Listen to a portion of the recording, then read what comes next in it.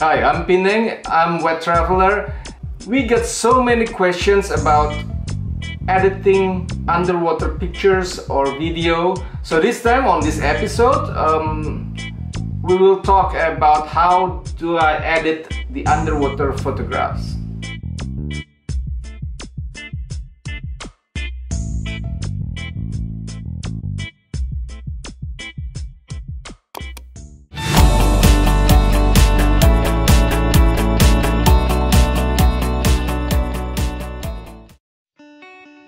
Alright guys, I prepared a couple of photos. Okay, as for this one, I prepared a copy, what they so called virtual copies on Lightroom.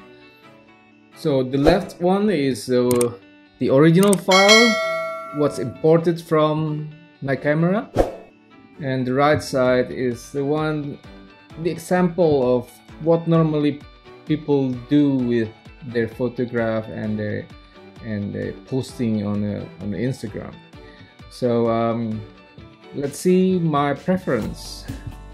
I'll start to edit this one from scratch. Here's what I normally do. First thing, I will check the over and under exposure part of the photo. This one should be alright. A bit over on the body, but we can still save them. There's still information about it. Just take down the highlights here, and yeah, should be ready. Now here's what I would like to add. I normally edit. First I start with the temperature for this one. I wouldn't change it much, something like that. And put up the vibrance bit, no more than 20 points, maybe a bit of clarity in the case. For this one, I probably want to crop out the diver and do like that.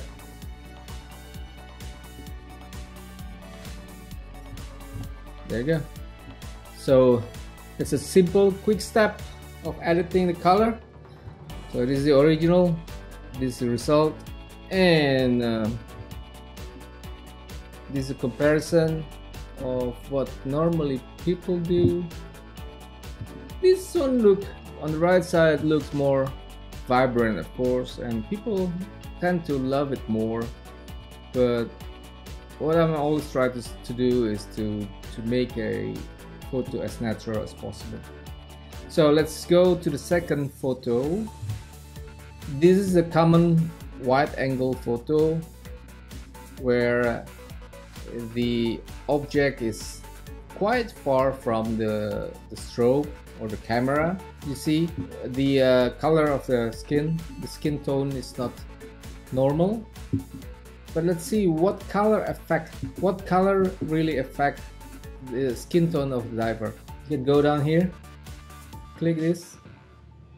So look at this part, this area here.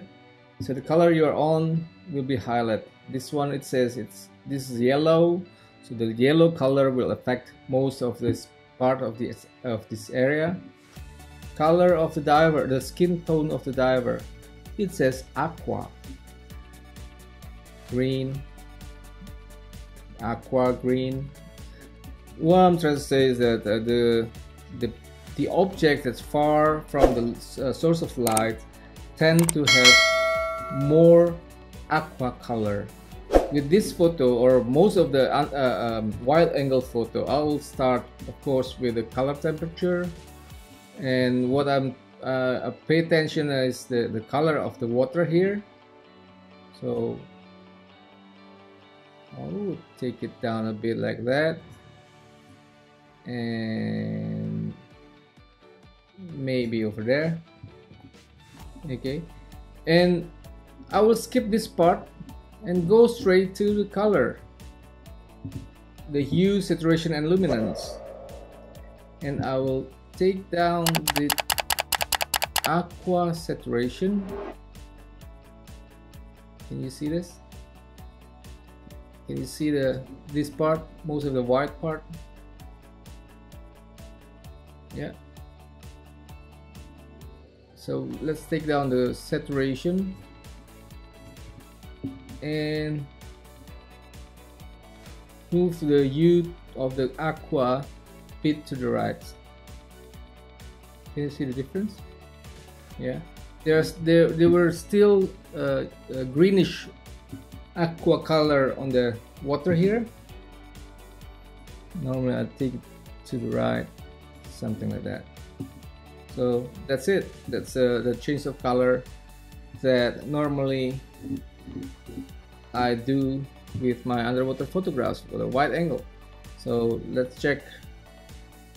It is the original, and this one is the after I edit. So probably it's too much purple. I'll take down a bit of the purple. So if anyone asks me if is there any certain numbers that you need to put on this on underwater photographs, I'll say no. Depends on every exposure, every conditions is different. Okay, with this photo I'll probably want to take out the greenish color on this coral over here. So saturation, bring down the green. What's okay? So that's it. That's a color that I think. So I think this is the color that suits for this photograph. I might take up the vibrance a bit, saturation a bit. Okay. All right. So let's check on the color of the skin tone of the diver. It was before, this is now, before, now.